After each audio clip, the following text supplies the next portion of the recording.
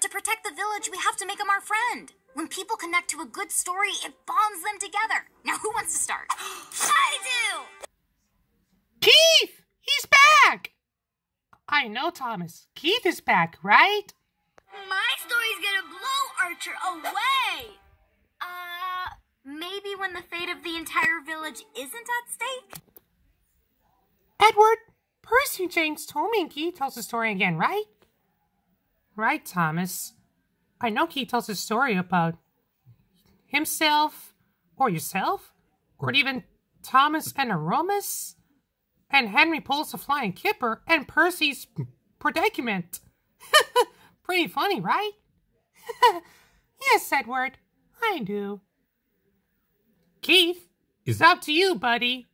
It's time to unleash the Keith. Yup. You got more talent in one lug nut than a lot of Trains. cars have got in their whole body. Yes, Edward, I told you Keith is a gutsy kid. No, Thomas.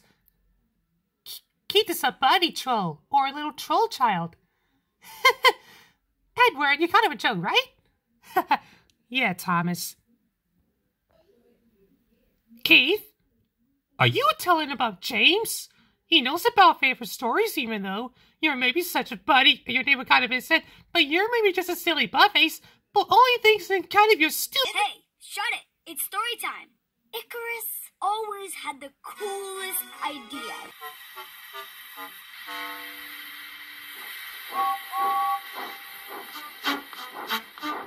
Starting with only a few, he picked up more and more cars at each station, till he had a long train.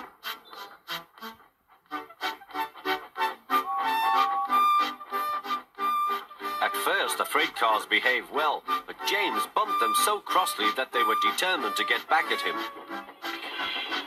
Presently, they approached the top of Gordon's Hill. Heavy freight trains halt here to set their brakes. James had had an accident with cars before and should have remembered this. Ha! Let me get this straight. Let me get this straight. He did not to close enough James with pulling the trucks at Gordon's Hill. The end. Story done. Next. Wrong! He flew past the sign. "Wait, James, wait," said the driver, but James wouldn't wait. He was too busy thinking what he would say to Toby when they next met. The freight car's chance had come. Hurrah, hurrah, they laughed, and banging their buffers, they pushed him down the hill. On, yelled the cars. "I've got to stop, I've got to stop," groaned James.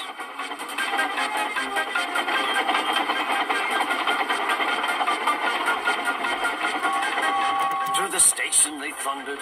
Disaster lay ahead.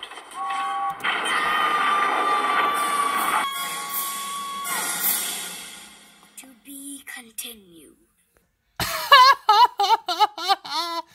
See? I told you Keith tells the story about James. Edward,